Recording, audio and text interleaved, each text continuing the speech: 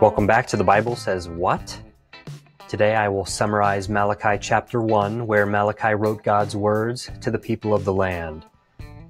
God told the people, "I have loved you. Jacob and Esau were brothers, but I loved Jacob and hated Esau. Jacob cared about his future and he cared about me. Esau loved immediate pleasure and despised me.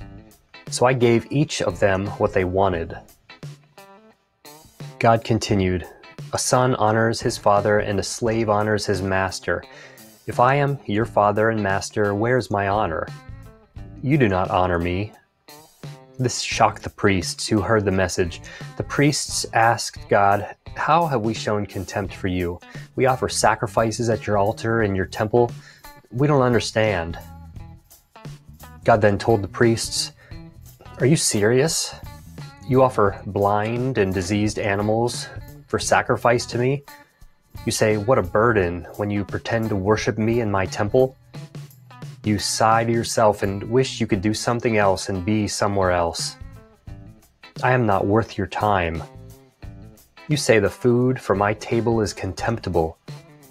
Oh, if there was a wise man among you who would shut and lock the temple doors, so you wicked priests would stop pretending.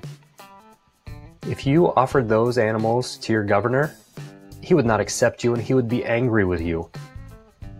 And I am much greater than he is."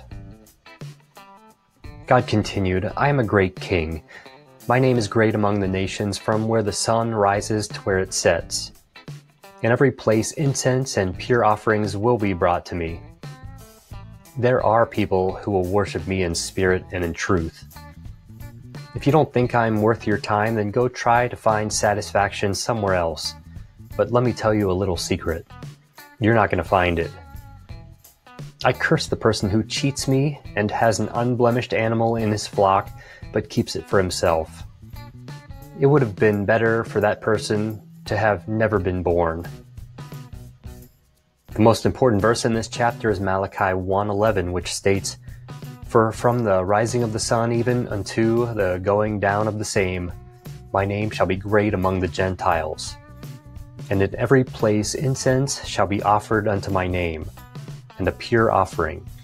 For my name shall be great among the heathen, saith the Lord of hosts." The thing I think the Lord wants us to understand after reading this chapter is that He wants everyone to stop pretending. He wants people to stop riding the fence and wants people to make a choice once and for all.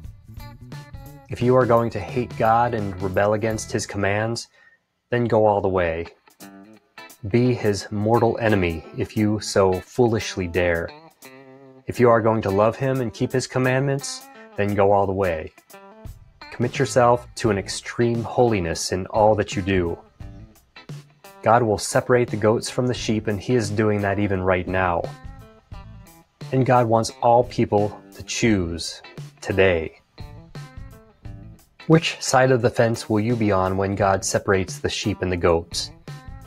Why don't you choose to worship and obey God now? Sure, it'll be difficult, but it won't be difficult for too long. You can endure. Surrender your soul to Him today. Repent for your sin and place your faith in Jesus. He humbled Himself and died on a cross to pay for your sin. And the Father raised Jesus from the dead. The Lord said that if we confess with our mouth the Lord Jesus, and if we believe in our heart that the Father raised Jesus from the dead, we would be saved. Why don't you put your trust in Him today? Thanks for watching the Malachi chapter 1 episode. If you enjoyed it, please give it a thumbs up and share it. Subscribe if you want to keep up with these daily videos too. See you next time.